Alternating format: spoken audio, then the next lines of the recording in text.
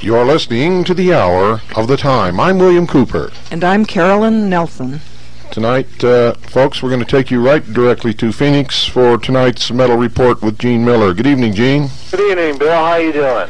Pretty good. Snowing here. Snow on the ground everywhere. Is it? Yes. No snow here in Phoenix.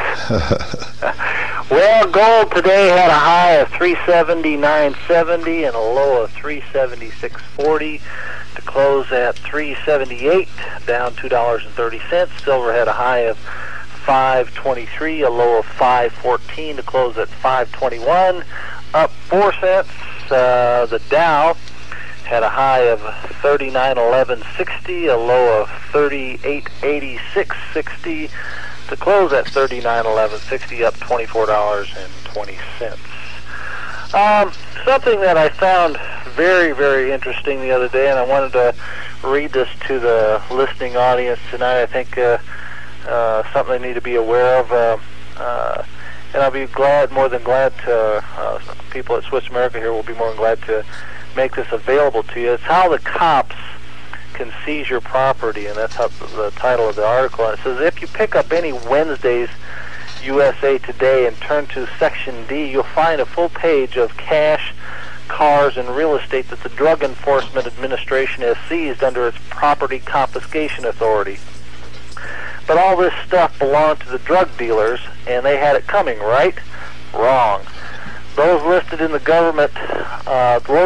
government is careful to point out, are not necessarily criminal defendants or suspects, nor does the appearance of their names in this notice necessarily mean that they are the target of DEA investigations or other activities.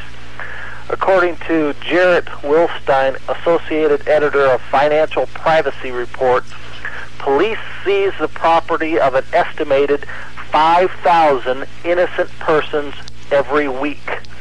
Agencies now confiscating property from innocent Americans, says Wilstein, include the FBI, the Coast Guard, the Food and Drug Administration, the U.S. Postal Service, the Bureau of Land Management, the Security Exchange Commission, and the Department of Housing and Urban Development, as well as thousands of state and local police departments. Volusia County, Florida, police routinely ask people stopped for traffic violations how much money they're carrying. Wilstein says if motorists have more than a few $100s on them, the money is seized on the grounds of suspicious behavior. Police also seized jewelry and expensive cars. In the last 4 years, Wilstein says these legalized highway robberies have brought in $8 million. Even paying for airline tickets can be dangerous now. It says the DEA and local police operate surveillance units at all major airports. According to Wilstein, virtually everyone you deal with at an airport, from the ticket clerks to the baggage handlers, is paid a 10% bounty for turning you in to the DEA if you buy a ticket with cash or if you look even suspicious. The CBS program 60 Minutes sent a well-dressed reporter to the airports in several major cities where he purchased tickets with cash. In every instance, DEA agents were waiting to seize his money. The feds also keep a watchful eye on patrons of major hotels around the country and have installed surveillance cameras at agricultural supply houses and require salesmen to keep records of people who buy grow lights, hoping to spot pot farms. Wilstein reports. Local police are no slouches either. Texas officers arrested a 49-year-old woman at Houston's Hobby Airport 5 years ago when a drug dog scratched at her luggage, Wilstein says. A search revealed no drugs, but did turn up $39,110 in cash, money from an insurance settlement, and the woman's 20-year savings. The woman was charged with no crime and was able to document the origin of the money. The cops kept it anyway. Though not mentioned by Wilstein, the case of Donald P. Scott shows law enforcement at its worst. Using an improperly obtained search warrant, 30 local and federal law enforcement officers broke down the door of Scott's California home in October of 1992. When Scott, armed with a pistol, went to check on the commotion, the cops killed him in supposedly self-defense. They suspected Scott of growing marijuana, but no marijuana was found. After an exhaustive investigation, Ventura County District Attorney Michael Bradley concluded that the raid was motivated, at least in part, by a desire to seize and forfeit the ranch for the government. The DA's report added this chilling tidbit. In order to seize and forfeit property under either California or federal law, there is no requirement that an individual be arrested or even charged criminally. You may have thought the Constitution protected you against unreasonable searches and seizures and kept the government from taking your property without due process of law. These are mere words on paper, words increasingly discarded by what some people, including yours truly on especially gloomy days, suspect is the vanguard of a police state. Folks, we better wake up. Ditto. I mean, it is on your doorstep, and you're inviting them in the door. We at Sis America, if you like, will make this available to you. Give us a call, 1-800-289-2646.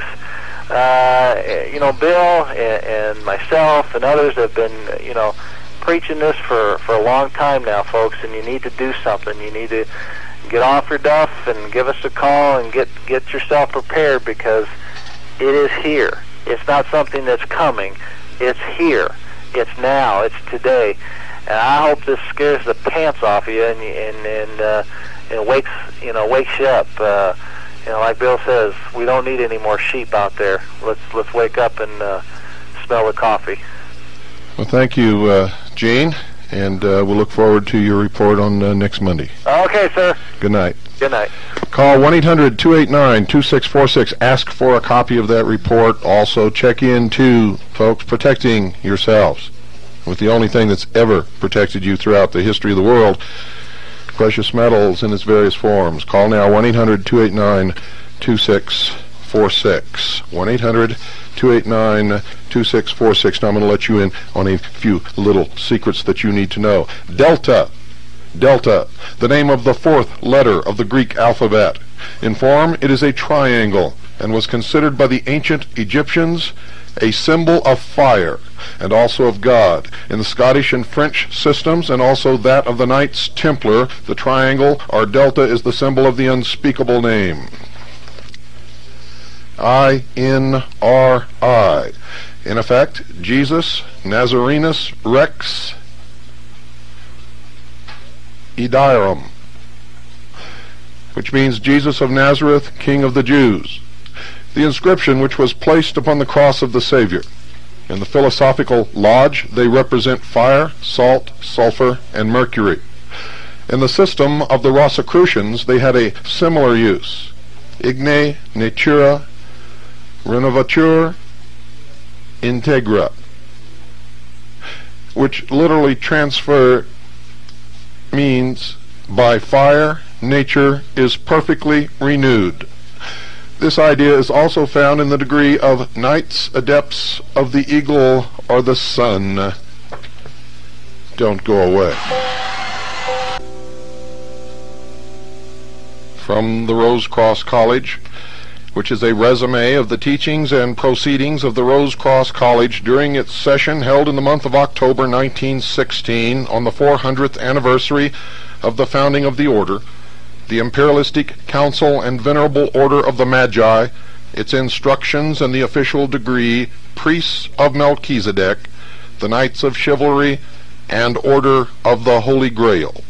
Edited by R. Swinburne Clymer, October, and copyrighted 1917, published at Beverly Hall, Quakertown, Pennsylvania.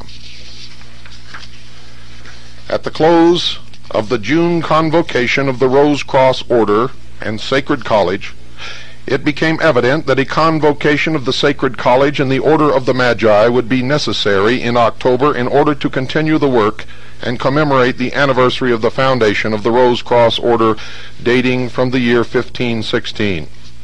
On the second day of June, special letters of invitation were mailed to all members privileged to be present at the October convocation, and arrangements started so that not only might lectures be given every day during the entire month of October while the college was in session, but that ancient degrees, Sons of Osiris, might also be conferred as they had been during the month of June upon the delegates then present. Information had been received at headquarters from different sources that men without any authority whatever were using the name of the Magi. Men who were not and never had been on the rolls of the order. Acting upon this information, it was considered best that special effort should be made to convene the order during the Sacred College session, and when convened, the official degree Priests of Melchizedek should be conferred upon all who were eligible. During July, it became evident that if the work in several large cities were to go forward, leaders should be officially ordained. With this in view, the following notices were mailed to the members of the Royal Fraternity Association, Incorporated. My dear brother, in accordance with the power vested in me as President of the Royal Fraternity Association, Incorporated, and at the request of the Order of the Illuminati, degree Knights of the Rose Cross, I herewith invite you to be present at a special session of the association to begin October 1st and end October 30th, 1916. At this special session of the association, a convening of the Sacred Rose Cross College shall be called, and besides the regular work of the college when in session, the special work of ordaining two members of the fraternity, namely Mr. Charles C. Brown, Buffalo, New York, and Mr. A.W. Witt, Kansas City, Missouri, in accordance with the provision in the bylaws of the corporation, to wit, quote, this corporation shall have the power to call a convocation at any time, and when so convened shall have the power to select teachers and to ordain such teachers to the ministry as shall in their opinion be fitted for the position.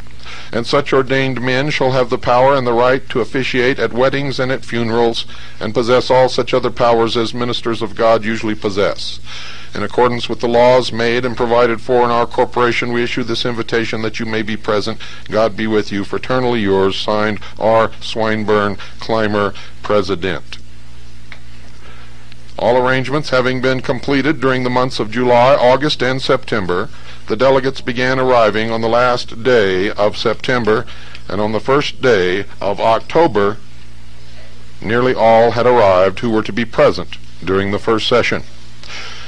On October the 2nd, the Sacred College was called to order, and lectures being given in the forenoon, afternoon, and evening of each day by those who had prepared papers.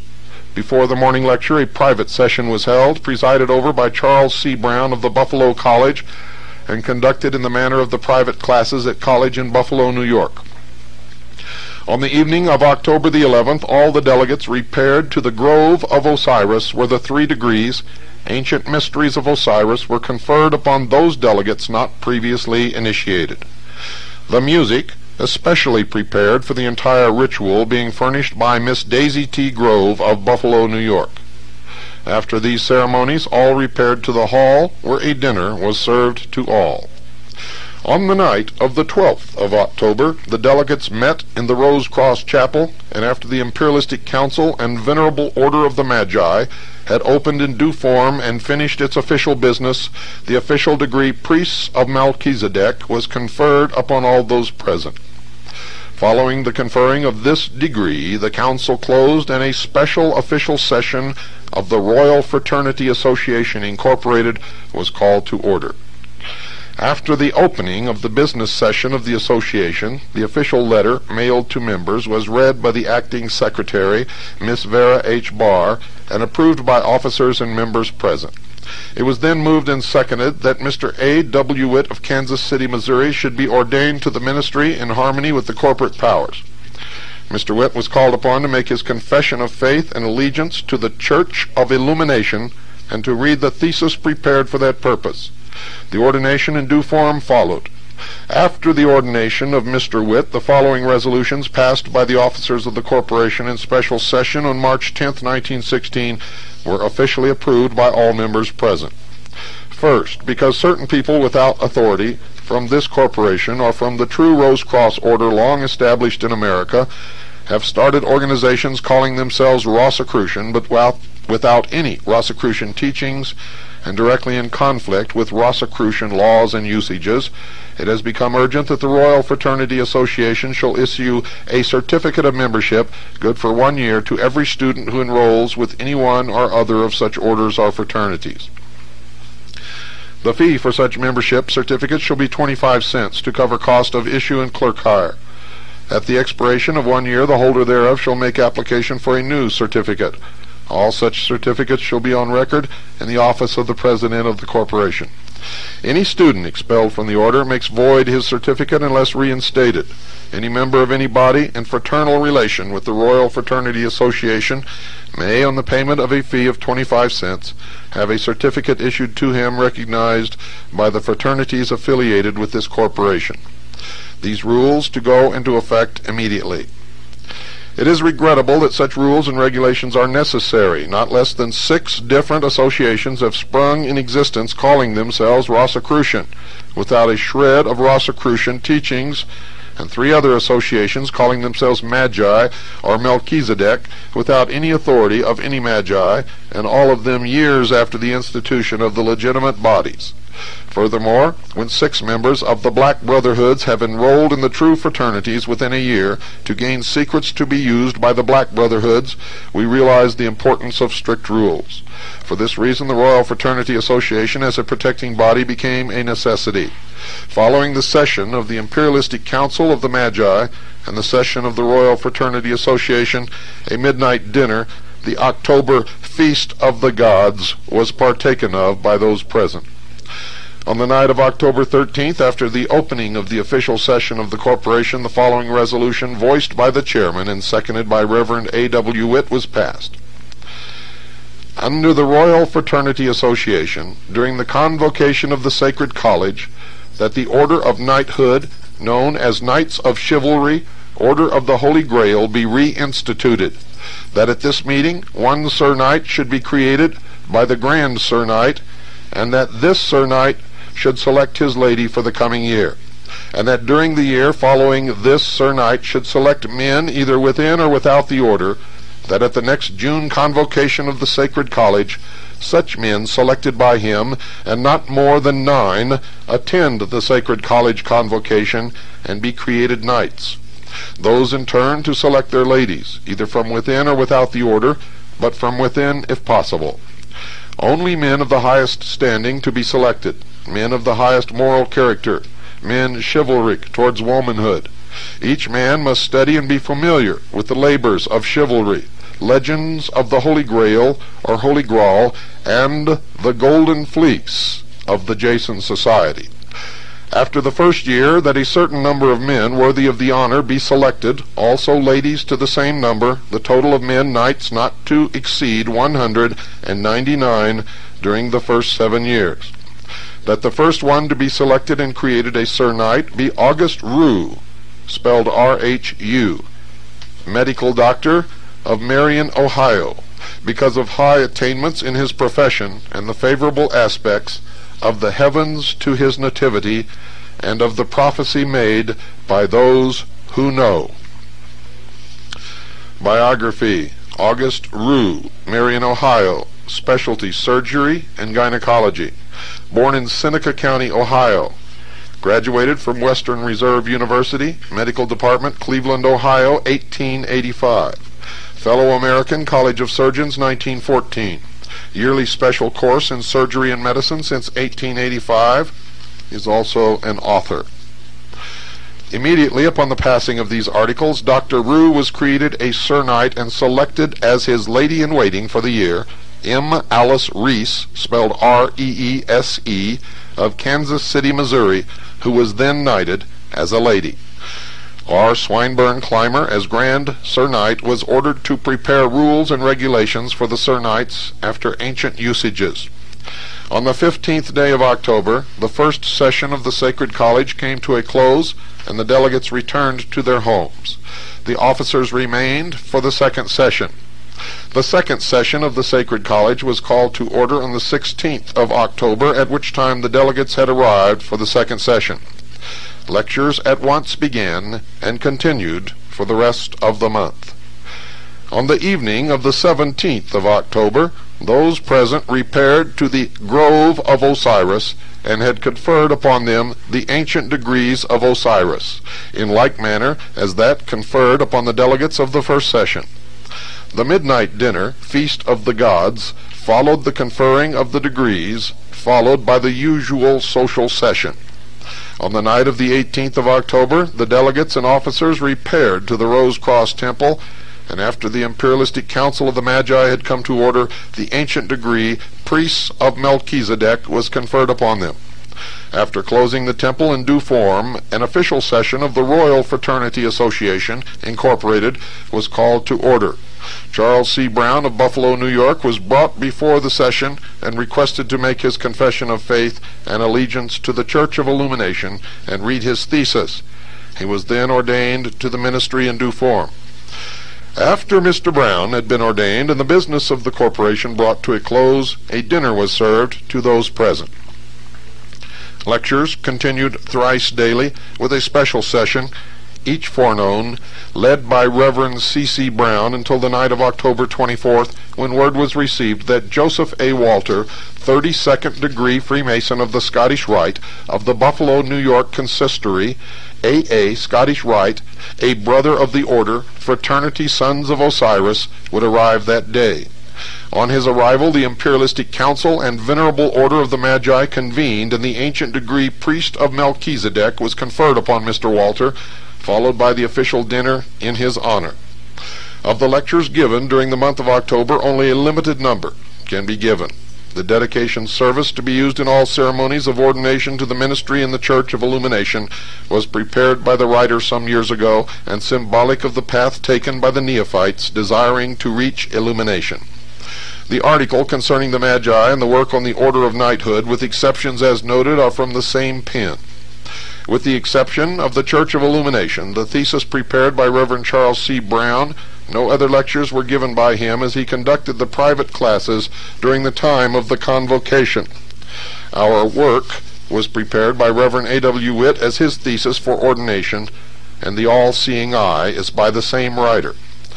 The lecture, Origin of Symbolism and Eugenics, as taught by the Sacred College, are by Grace Kincaid Maury, a graduate of Oberlin College, Secretary of the Buffalo Rose Cross College, and Secretary of the Royal Fraternity Association, Incorporated. The All-Seeing Eye is by Wayne E. Cake, who has given the subject consideration from the standpoint of a Freemason. Eugenics, a lecture by Clara Witt, the acting secretary of the Rose Cross College of Kansas City, Missouri, a writer on eugenics and the sacredness of motherhood in the various Masonic magazines of the Middle West. Obedience, a lecture by M. Alice Reese, who was knighted as lady to August Rue before mentioned. The Christ Birth is a lecture delivered by Vera H. Barr, one of the teachers of the Kansas City College and assistant to Reverend A.W. Witt. The Power of Thought by Mrs. John W. Cook should have careful consideration by all students, as we recognize that thought is the base of all action. These are but very few of the many lectures delivered during the sessions of the Sacred College, and are given because they are fundamental and show the practical scope of the great work. The next convocation of the Sacred College is called for May 15, 1917, to be held in 3 sessions. Besides the regular lecture course, all the ancient degrees will be conferred, and in addition, the Temple of Philician degrees. Fraternally given, R. Swinburne Clymer, Beverly Hall, November 25, 1916. Ladies and gentlemen, what you're going to hear tonight is going to be just the beginning of the revelation that those who believe in a master race, those who believe in the theory of white supremacy, those who believe that the Anglo-Aryan race are the true Israelites will discover that they have been conned, they have been scammed, and they are part of an attempt to destroy the United States of America and bring the world once again under the rule of Great Britain. So you had better pay attention. The doctrine of Christian identity, ladies and gentlemen, and of the British Israelite stems directly from the mysteries. It is one of the biggest scams that has ever been put across to the American people. And all of you who are taking part in it,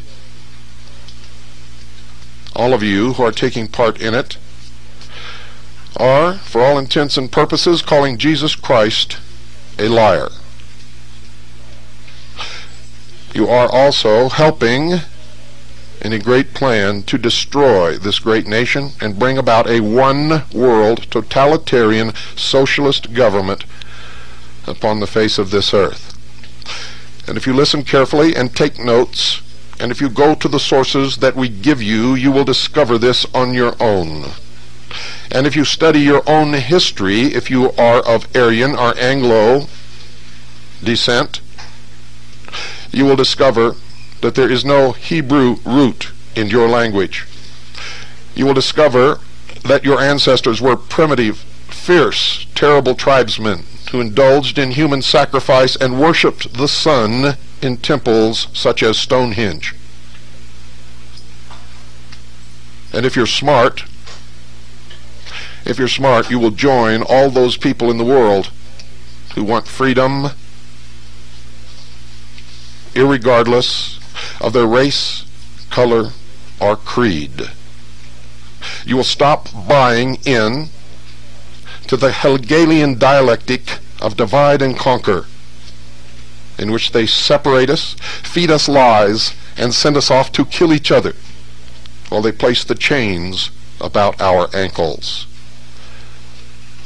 Don't go away, ladies and gentlemen. I'll be right back after this very short pause. You know,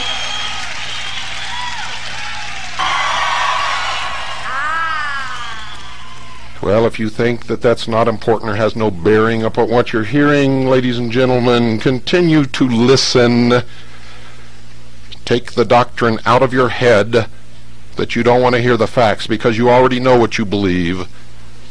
Take the pin labeled Archie Bunker off of the front of your shirt and throw it in the trash can. And pay attention and get smart and wise up. Stop being sheeple. The Order of the Holy Grail. Few people are acquainted with the fact that the flower of manhood in France and England belonged to knighthoods founded ages ago, their object being the recognition of and the homage due womanhood.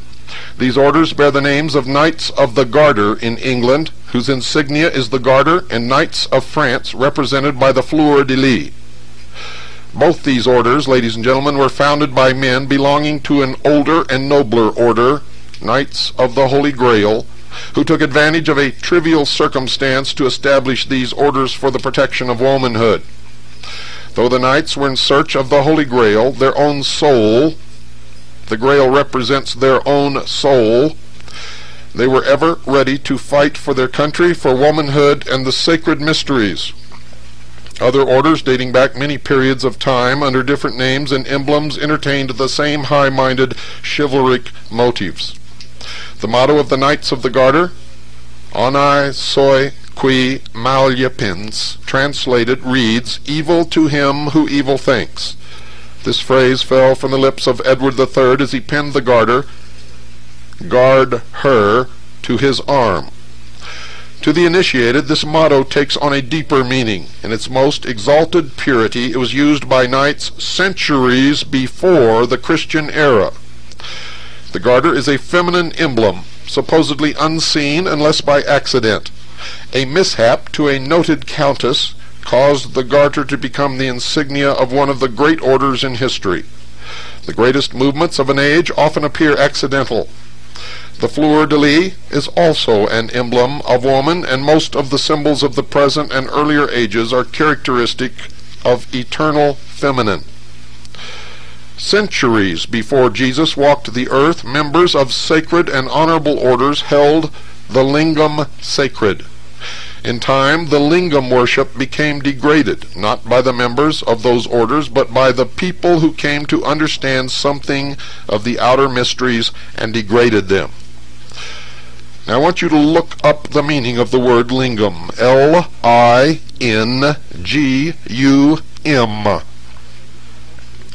The faith of both Christian and Catholic devotees is symbolized by emblems of sex. The Christian cross indicates the male and the heart, that of the opposite sex. Both cross and heart are creative or phallic emblems. There is nothing greater or higher in the universe of God than creative power. The power that can create can also recreate and regenerate. If we honor the Creator, why not the created creation? All the wisdom, philosophy underlying the knights of the different orders and the mythologies was based upon creative power. Probably the most beautiful and purest of mythological stories is that of Eros and Psyche, the story of the soul and its earth career. As all Sir Knights are expected to read mythology, it is not necessary to give details, but simply call attention to the esoteric meaning of this supposed myth. Aphrodite, or Venus, the fairest queen in the Greek heaven of the immortal gods, was subject to pride and jealousy and demanded homage because of her sex and beauty.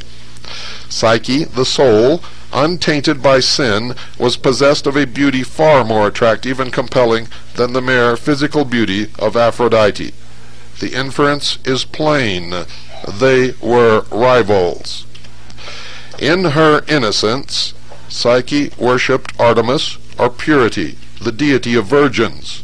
She had no desire to attend the festivals of Aphrodite, the goddess of love and beauty, because she knew not of love and beauty. This gave offense not only to the priestess, but to her parents as well.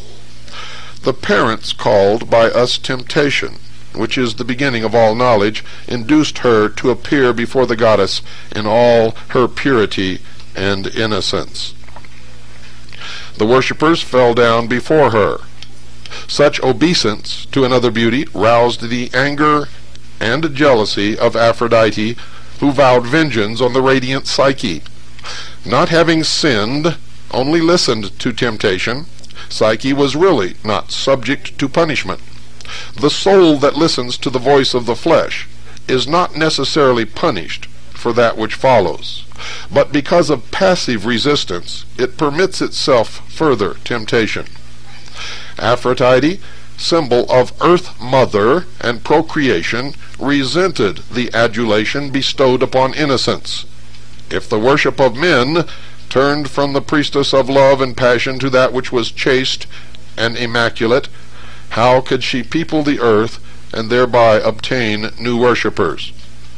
Brooding over this condition, she called her son Eros, or Cupid, the god of love, that beautiful emotion which enters into the heart of all created things, and bade him seek Psyche and arouse in her the desire of love and passion.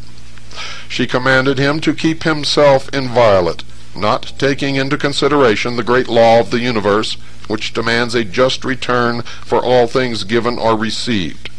Eros, god of love, the law of love itself, retired to do his mother's bidding.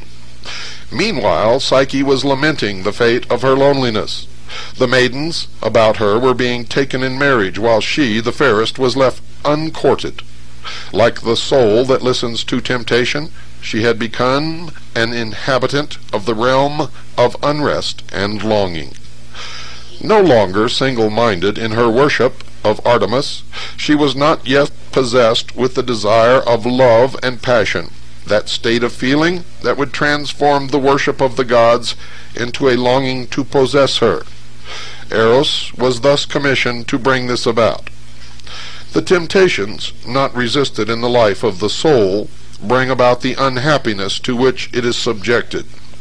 But at the same time, it is the fate of temptation to bequeath knowledge to the soul. Obedience to the tempter results in wrongdoing and sorrow, but it opens the way to wisdom and light. Before the edict of Aphrodite could be carried out, she decreed that Psyche should leave the abode of the gods. When the soul, in its untried purity, listens to temptation, it closes the doors of heaven against itself, and must then prepare for its journey earthward. Death is its portion, or, as Psyche was told, she would espouse a monster. When the soul first comes within the influence of the earth life, it is not conscious of the restrictions of matter, nor the laws that confine it there. Psyche awoke to a new existence. To her surprise, she found herself surrounded by a realm of beauty, with the promised monster nowhere in sight. But her happiness, her content, was of a passive nature. For though banished from the heaven of innocence, she was not awakened to the power and thraldom of passion. Not having actually sinned, she was not in possession of the knowledge of self. She heard the call of love, but saw no form. In answer to her question, Eros answered that it was love, her husband. The perplexed Psyche could not be satisfied with mere assurances of love. The insistent call of the imprisoned soul for knowledge through all the senses demanded recognition. She must see love. Love without passion does not satisfy mankind. It is a state of feeling undemonstrated. The urge in man must know, see, feel, and possess. Eros informed Psyche that because of an unalterable decree, she would never behold his face. Only in darkness could he come to her. Only in secrecy could she know his embrace. To accept love as it is offered, to live surrounded by love, with thoughts unmixed with doubt or suspicion, would lift the soul to the heaven of happiness and immortality. Man, in his attempt to dissect and analyze, opens the way to grief and pain, worry and fear, doubt and misfortune. As darkness falls, or as the soul sinks deeper into the realm of matter, it feels the presence of unseen shapes about it. Fear contends with love, while passion awaits nearby. But Eros, love, makes himself heard through the veil of flesh, and whispers, "Fear not, though the darkness of night surround thee," flesh covering the soul, "I am with thee. My love shall sustain and protect thee. No matter where thou goest, to heaven or hell, thou art mine, my beloved, as I am thine, for I am love, the delight of the world, the giver of life." With love in the soul, there is nothing to fear. When the soul is supported by love, evil is powerless. Love not only gives life, not only bequeaths youth, health, and strength, but molds and perfects mankind. As Psyche received Eros, love, a thrill of joy, passed through her. She opened her arms to the tender form of the lovely youth and cried, "Who art thou that takest pity on one doomed to be a sacrifice to the most terrible monster of the demons of hell?" Eros answered, "Fear not the monster of whom the oracle spoke. I am thy husband. I am he before whom both gods and fiends have reason to tremble." Love supreme is the husband of the soul. It may lead its spouse to the innermost shrine of heaven. Its shadow, lust, may lead to the lowest round of hell. So often mistaken for love, lust roams the earth, seducing, betraying, destroying womanhood.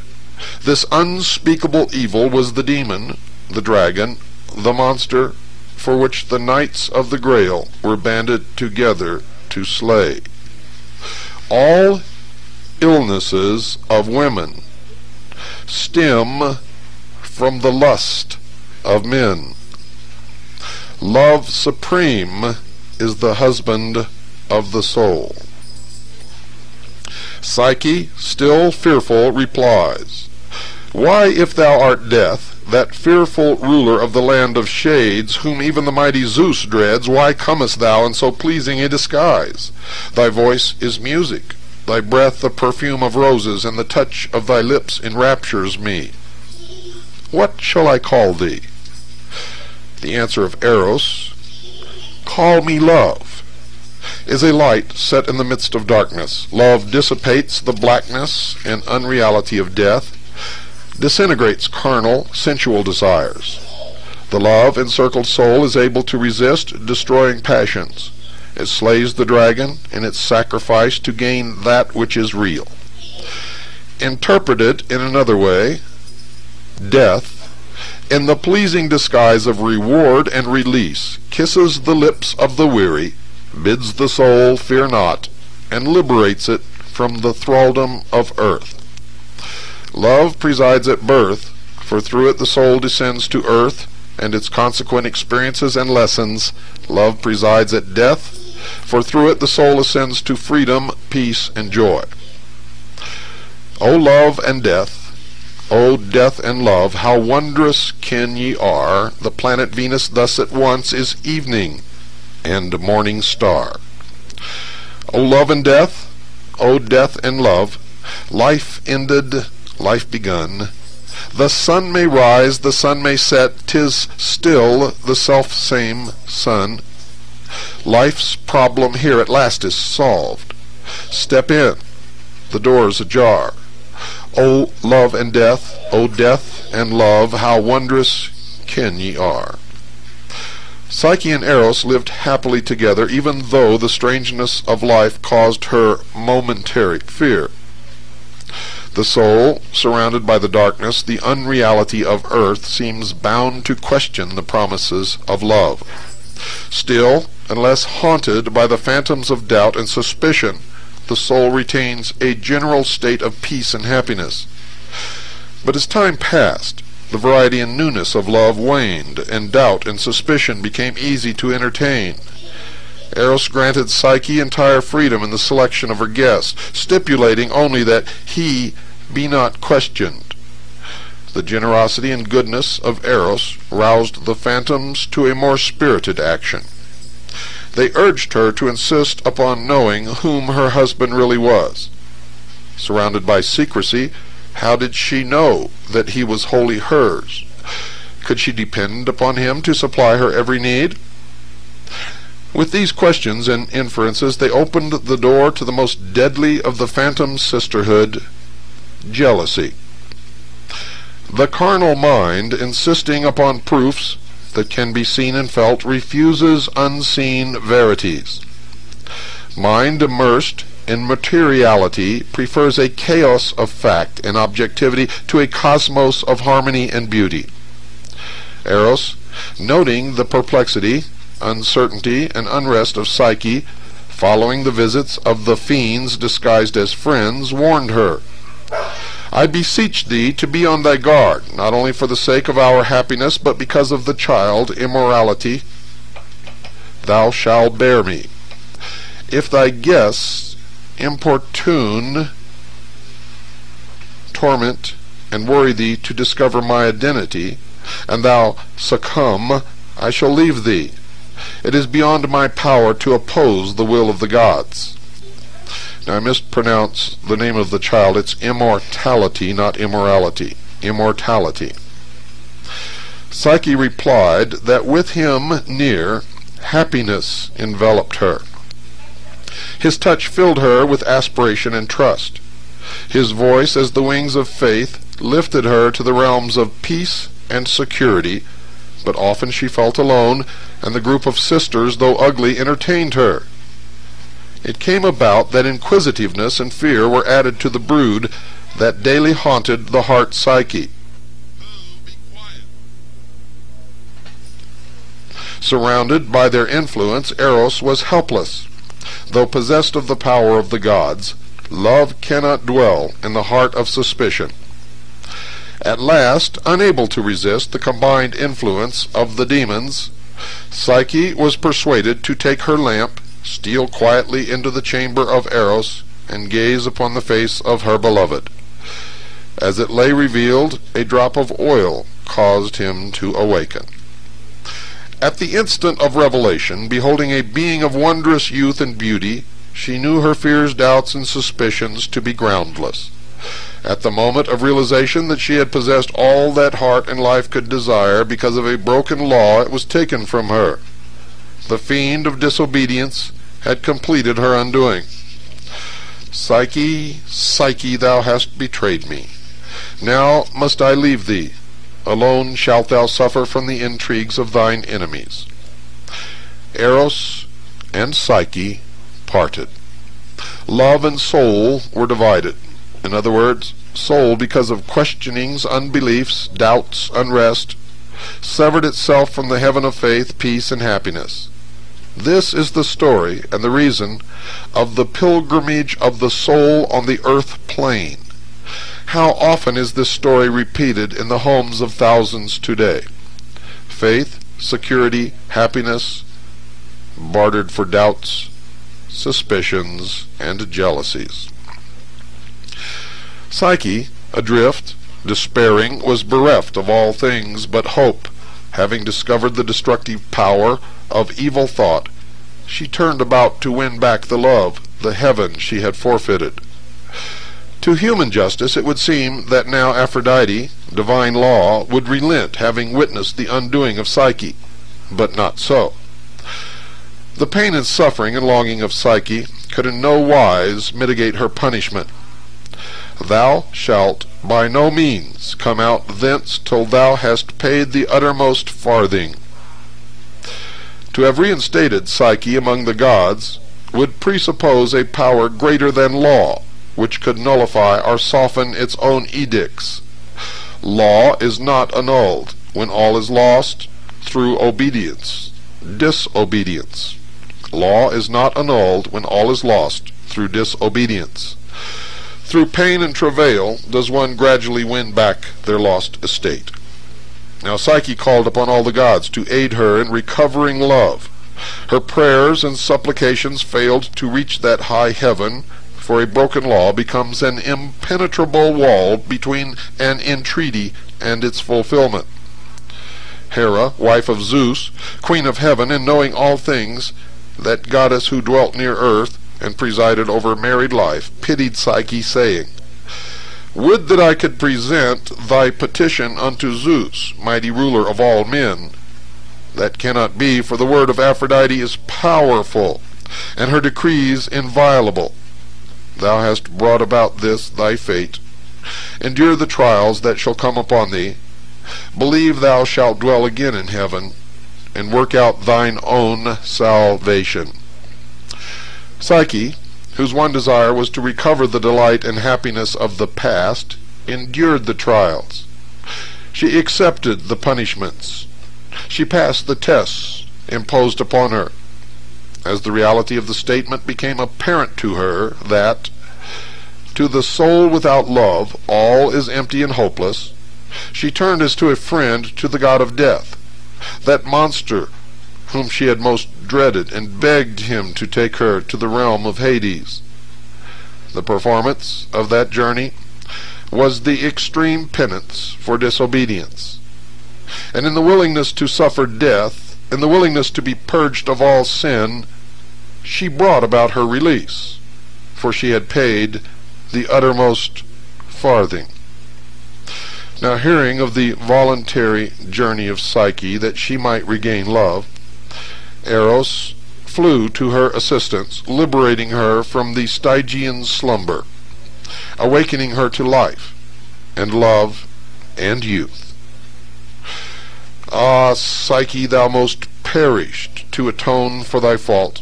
Knowest thou not that only the gods can pass and repass the river Styx? To them it is a fountain of youth, but if mortals drink of it, it binds them to the wheel of birth and death. the gods recognize thy expiation and bid thee drink of this cup of immortality.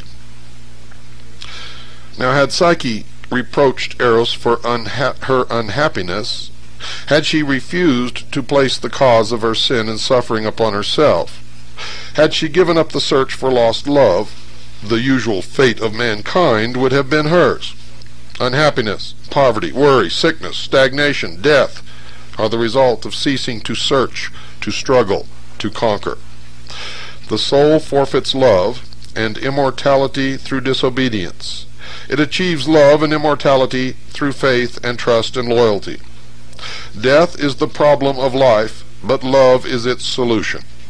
The search of the incarnate soul for immortality through the instrumentality of love is typified in the search of knights for the golden fleece or the Holy Grail. Bet you wondered where I was going.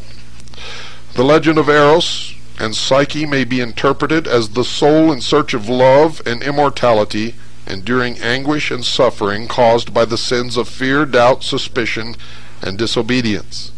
Other legends, as unfolded in this series, will outline and reveal those inner meanings and the significations of which are of importance to the students of knighthood and chivalry, this branch of the Illuminati, which originates in the Anglo-Aryan race. In the myths, ladies and gentlemen, surrounding King Arthur and the Round Table, and of those knights of the Holy Grail who were the forerunners of the Order of the Garter and other knighthoods, and in particular of the group known as the Round Table, one particularly is worthy of interpretation, demonstrating as it does the use and abuse of power. And in the second hour tonight, we will tell you the story of Merlin. The story, ladies and gentlemen, of Merlin. And we will continue with our revelation of where the doctrine of Christian identity, British Israelites, the master race, the people who want to rule everybody else, for in all of the lodges there is a prime rule. The Anglo-Aryan race is supreme, and you will find no one of color in the lodge.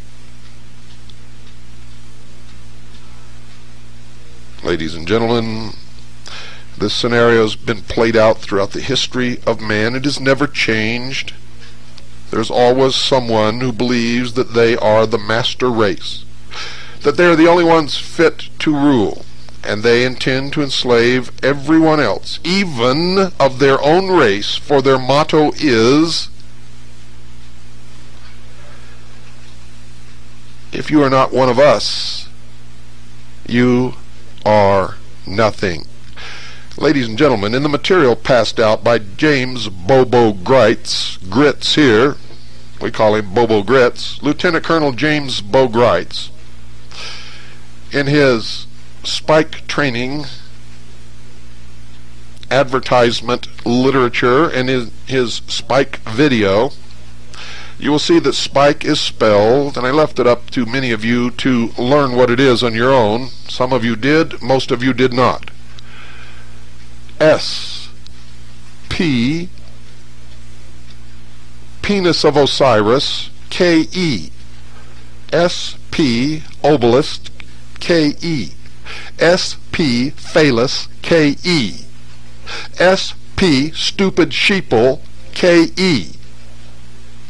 You had better wake up out there, and you had better do it really quick.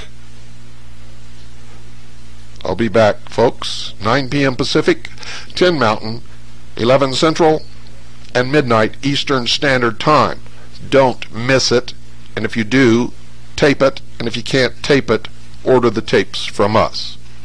Good night, and God bless you all.